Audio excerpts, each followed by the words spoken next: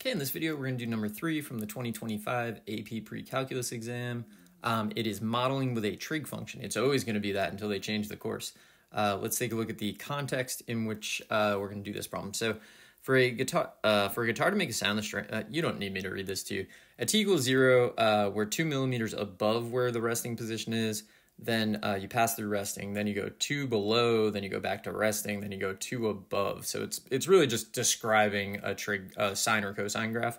The most relevant thing in here, you should read the whole thing when you're actually solving this, but a negative value of h of t indicates the point is below the resting position. So when we're at the minimum that we get to, it's going to be -2. So let's see what we got to do. I mean, we already know what we have to do. It's the same thing every time. So we got to find 5 points.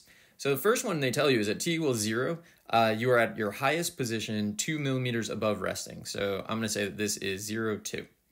Now, we got to think about how long does it take to complete a period of this thing.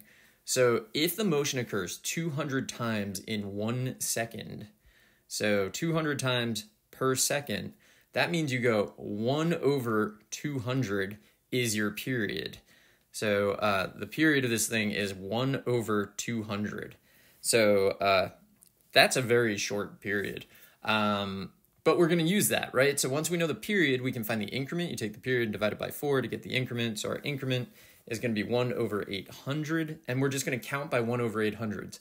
Now, I don't know how much they enforce this on this particular question. I'm going to simplify all my fractions just in case. Generally speaking, when I'm doing this, I usually don't simplify the fractions. But if we move one increment over, we're going to be at 1 over 800. And we're going to be at 0, the resting position. Then we're going to move one increment over, which is 2 over 800, but I'm going to simplify that to 1 over 400. And we're at the bottom, so -2. Then we go another 1 over 800, which takes us to 3 over 800. And we're back at resting. Then we go another 1 over 800, which is 4 over 800, which is 1 over 200, the period, which is good. And we're back at 2. So I think those are 5 good points. Let's see what the next part is, although we kind of already know. This one varies, like 50-50, it's sine or cosine. Let's find out. We want to write a sine of b times the quantity t plus c, which is, and then plus d. This is really annoying because this is definitely meant to be a cosine function, but we're being asked for a sine function. So we got to work out all the things we need. So first up, we can just like import this info. We know the period is 1 over 200. Now, 2 pi divided by b is equal to the period. So 2 pi over b is equal to 1 over 200. You get a really weird value for b.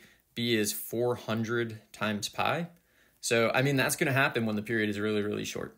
So we have that. Now, we need to figure out where to start to get a sine curve. Here's 0, right? We always start like in the middle for sine. We can also, like right now, just kind of find the amplitude. So the amplitude is 2. We don't know if we're going to use +2 or -2 yet because we don't know if we're doing a positive sine curve or a negative sine curve. It just says a sine curve. It doesn't stipulate that a must be greater than 0, so that's good. So let's see. Where can we start with a sine curve here? So here, right? You're starting in the middle, go to the minimum. This would be a negative sine curve, which means we would use a negative value for a. So we're going to start at 1 over 800 for this one, right? So let's do it, right? So h of t, because it's a negative sine curve, we're going to use negative times the amplitude, so -2 sine of, the value of b we got was 400 pi, the quantity, and then t minus the start, so minus 1 over 800, and then plus 0 because the midline or the sinusoidal axis is just 0 in this case. So once we have this, we can start writing down our values, right? So a is -2, b is 400 pi. Now c is the weirdest thing if you learn to do this from me, because I always use a sine of b, the quantity t, minus c plus d, in which case my c in my class would be positive 1 over 800. You just have to always make the comparison, especially if you're one of my students. So they're using t plus c. As far as I know, they will always use that. So if it's t plus c, then c must be -1 over 800, just to match it up. And then d is 0. So this is what I would give for a, b, c, and d. I'm not going to do the whole problem, but you could totally have started at 3 over 800 and gotten a positive sine graph.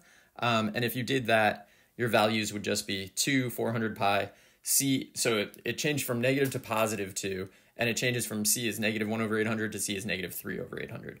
Everything else is the same. I think they'll accept either of those because either of those goes through all those points. Now the next two parts are always the same. Refer to the graph of h in part A. So I already imported the graph and I just labeled the y values. It's positive 2, then 0, then negative 2.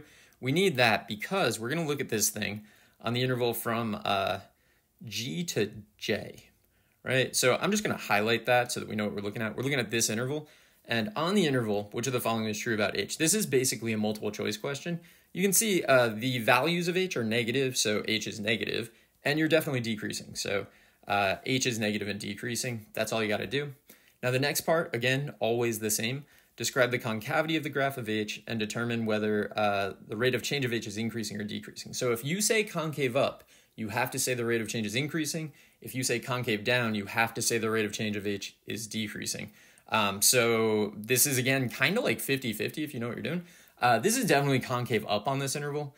So I would just say the graph of h is concave up on the interval from t1 to t2. And we just have to write it. So if we say concave up, we better say the rate of change of h is increasing. That's the entire problem. Pretty good problem. The period of this thing is crazy. But anyway, I hope this was helpful and good luck.